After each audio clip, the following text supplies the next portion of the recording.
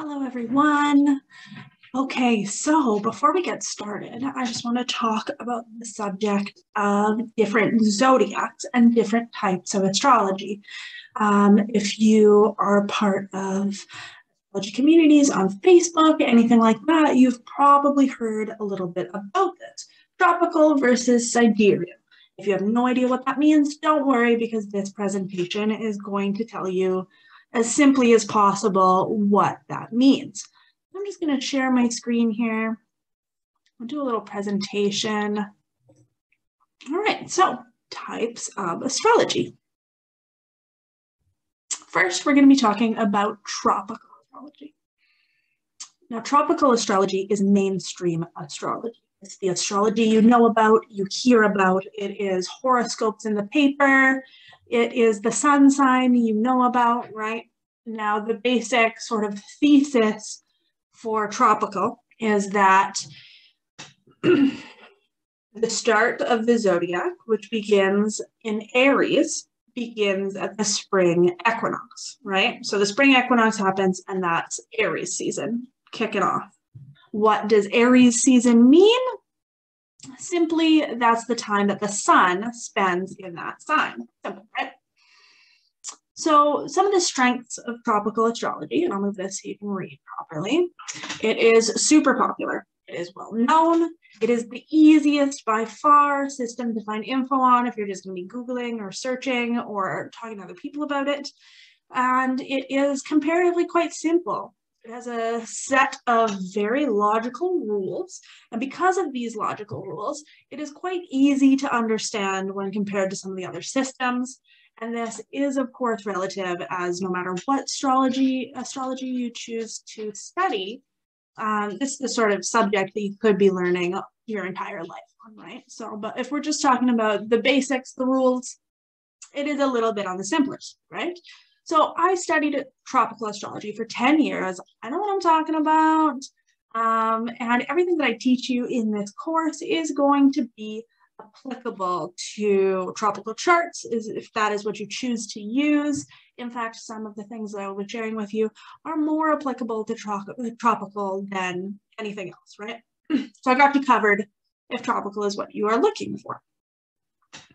I do want to talk, however, about one sort of issue with tropical, and that is if you go outside on the spring equinox and you look up in the sky, the sun is not in Aries. It is in Pisces. Right? What gives? Okay, so this happens due to a phenomenon called precession of the equinoxes.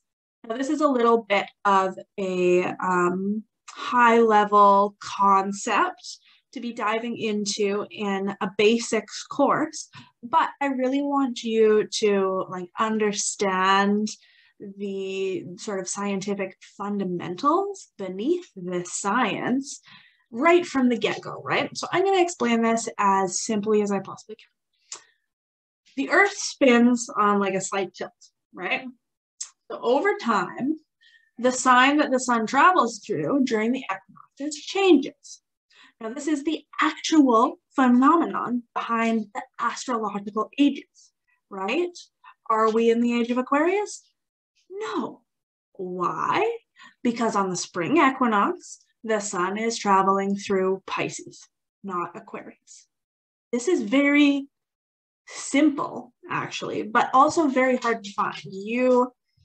You Google what age are we in, how do we define the astrological ages, and I swear you will find so many different answers, but it is really quite simple. You'll find this, there's allegorical tales, and by that I just mean stories that seem like they're stories but are actually alluding to natural phenomenon all throughout all sorts of different types of religions, all through different types of cultures, that will talk about these epic battles in the stars between the bull and the ram, and that is an entirely different rabbit hole that we could go down. But for the moment, just take it as this.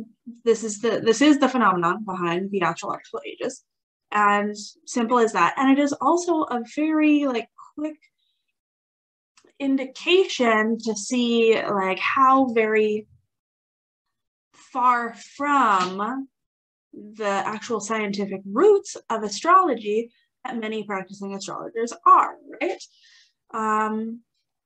That is also a tangent I could go on, but I'm not going to go on. We're going to keep it simple here today, right? So basically, I'm just saying this because you have almost certainly all heard about the age of Aquarius. And, you know, it just shows how out of touch with the actual night sky a lot of astrology is. And my goal with this course is to show you how to align to astronomical reality right from the start. And like I said, if you want to continue to keep using tropical, this course will get you set anyways. But I'm hoping that I can keep you sort of open-minded to some other stuff right from the get-go, right? So now we're going to talk about sidereal astrology. What's sidereal astrology? Well, the word sidereal means relating to the stars, right? So from the get-go, that already seems like it should make sense. So sidereal, like tropical, divides the zodiac into 12 equal parts. It's like a little pie divided in 12, and every sign gets an equal amount. That's the same in sidereal and in tropical, right? So sidereal is the zodiac used by Vedic astrology. Now, this is Indian astrology, and it is a very, very ancient spiritual science, right? And sidereal adjusts it, right? Because we mentioned how with the wobble of the earth, things have moved out of alignment with what they actually are, right? And they've moved out of alignment by about 24 degrees. So if you think about these little equal pie pieces that are each 30 degrees, that's almost an entire sign, right? So in sidereal, we keep the equal pie pieces, but we adjust it to be like much, much closer to what the stars actually are. So we got tropical uses equal 30 sign divisions, but it uses old, outdated calculations determined by scholars who believed that the Earth was the center of the universe.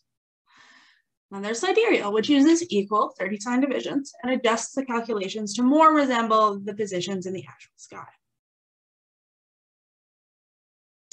There remains some issues with the sidereal systems, and that is that the constellations aren't actually all perfect, all 30-degree pie pieces.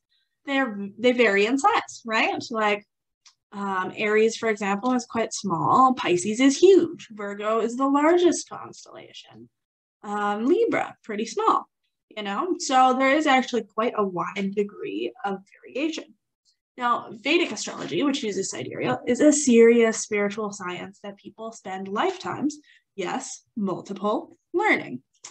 Now, and like this is a huge tradition which has been passed on for a very, very long time. In a lot of ways, like they are the masters. They've had an unbroken line of tradition, right? You know, there's tons and tons and tons of wisdom to be gained from studying Vedic, but it is an entirely different system. The charts look totally different. And there are all sorts of other divisions, calculations, and considerations that can start to apply the appropriate nuance to this variation of sizes, okay? However, like it's an entirely different system. So without going full-blown Vedic, you're going to lose all of these like additional considerations that apply more nuance.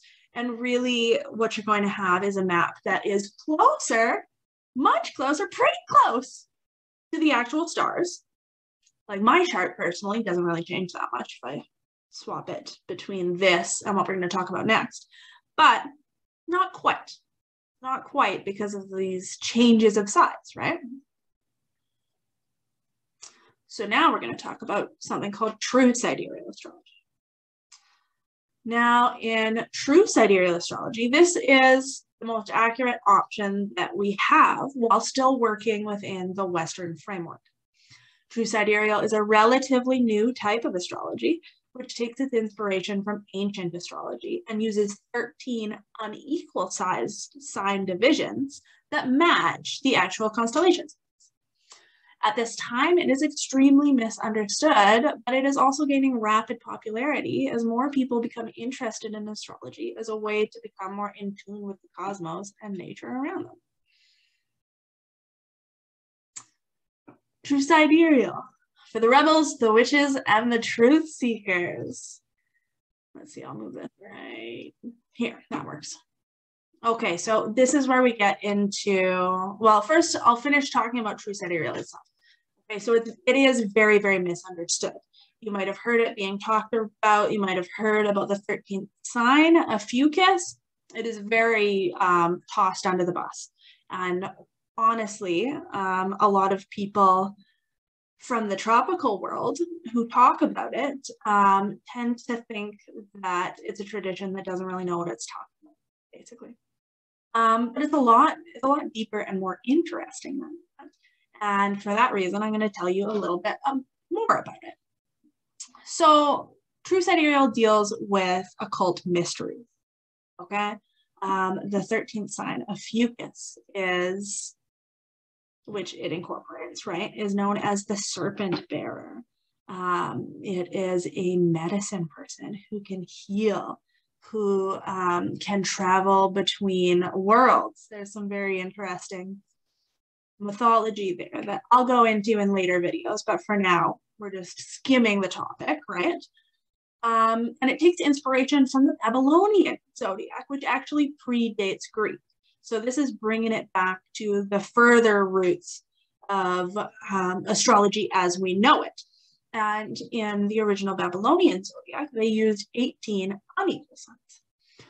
So because we're not dividing everything into the 30-degree pie chart, it makes things a little tricky, you know? However, it does make like actual sense in accordance with astronomy. In True Sidereal, the chart you pull will match the stars in the sky. So I'm not going to harp too terribly much on why that's important. I think that like most people could understand why it would be important in a study called astrology, right? All of the ancients, all of the original astrologers were astronomers. Now a little bit about my story, okay? After spending a decade with tropical astrology, I finally got curious about sidereal. When I first saw my sidereal chart, you know, I was familiar with my tropical chart. When I saw my sidereal chart, I was shocked and I was like, oh, I don't know about that, you know? But it kept sort of creeping back into my consciousness, being like, oh, what about this? Oh, what about this? Oh, you know, how about this? And I would ask people about sidereal, and, you know, there's a lot of talk in the community that like it doesn't really matter, you know, but it kept coming to me like, well, in a study of the stars, I feel like the stars should matter, you know. So I conducted an experiment. And for 1.5 years, I observed the new and full moon cycles in both tropical and sidereal. And after this length of time, it became quite clear to me that sidereal was more accurate. So I guess the stars matter. So if the stars matter, then the actual sizes must matter too. Shortly after that, I found out about True Sidereal, and I haven't looked back.